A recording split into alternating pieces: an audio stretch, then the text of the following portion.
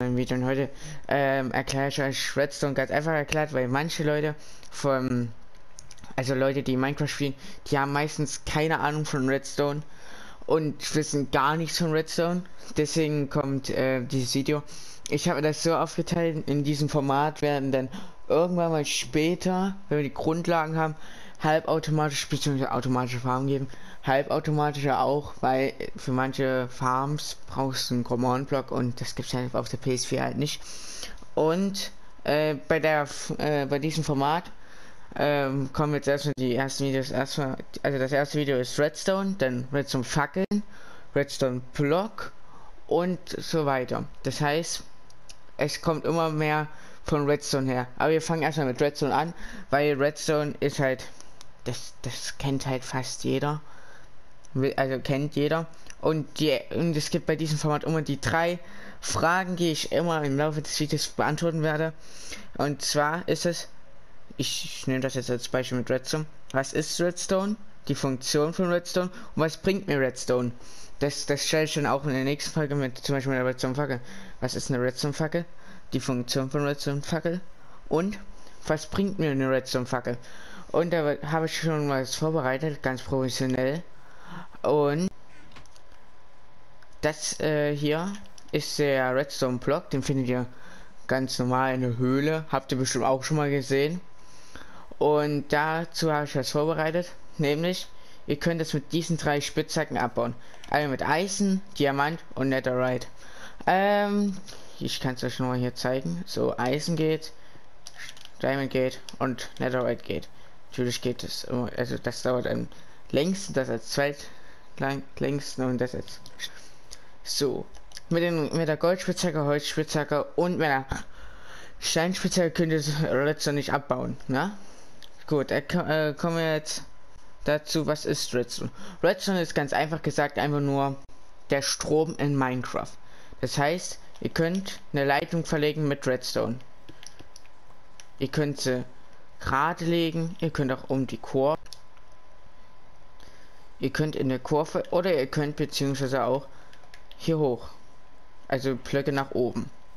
Ihr könnt es überall, ihr könnt auch hier mehrere anschließen. Hier zum Beispiel könnt ihr an 4 Dingen und die können wir weiter so verbinden. Sprich, jetzt haben wir schon die erste Frage schon abgearbeitet. Was ist Redstone? Habe ich ja erklärt, das ist halt quasi der Strom in Minecraft. Und jetzt kommen wir zu der zweiten Frage, nämlich zu der Funktion von Redstone. Redstone hat einfach eine ganz einfache Funktion.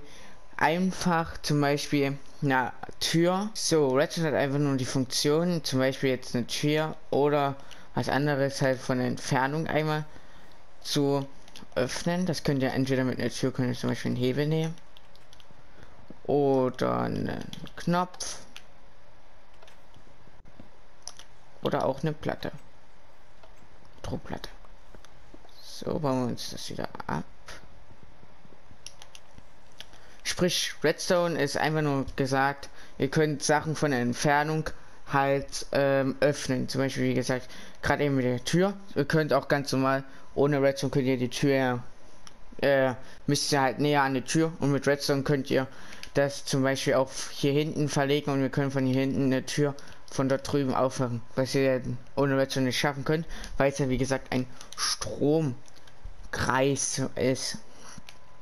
Und das ist eigentlich nur die Funktion von Redstone. Ihr könnt zum Beispiel auch TNT von weiter weg zünden, damit ihr nicht wegrennen könnt. Also damit ihr braucht ständig mal wegzurennen. Wenn ihr zum Beispiel ein Feuerzeug nimmt, dann müsst ihr mit dem Feuerzeug ja zum TNT ran. Und ihr habt zum Beispiel kein Essen mehr und könnt nicht mehr sprinten. Dann ist zum Beispiel Redstone viel praktischer, weil das könnt ihr von der Ferne zünden.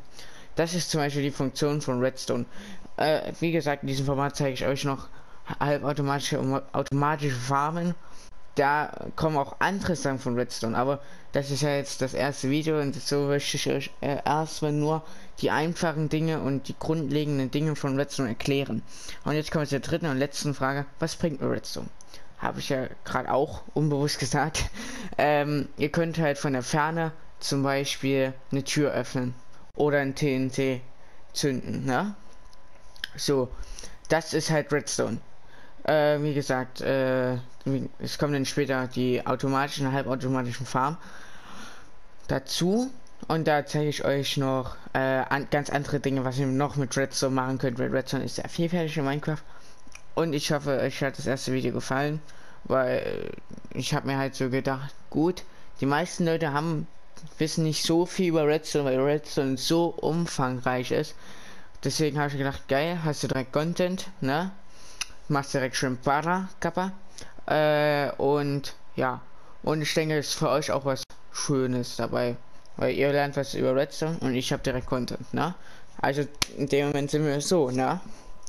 Gut, dann was ist das mit dem ersten Video? Ich weiß, das war jetzt nicht so viel, ne? Aber vielleicht nächsten Video, da kommt die Redstone Fackel dran, das kann ich euch jetzt schon mal garantieren. Und da kommen viel mehr Funktionen. Da kommen auch mehr Funktionen, also das heißt, ihr könnt dann viel mehr machen, weil mit nur Redstone könnt ihr auch sehr viel machen. Aber eine Redstone Fackel ist zum Beispiel viel besser. Danach kommt der Redstone Block wahrscheinlich und dann noch die Verstärker. Und dann sage ich euch das alles dann noch. Wie gesagt, ich hoffe, gefällt euch das Format. Folgt mir auf Twitch, ne? Der ist SaferJT oder YT, keine Ahnung. Blende ich hier euch nochmal ein. Würde ich sagen, ciao, Leute.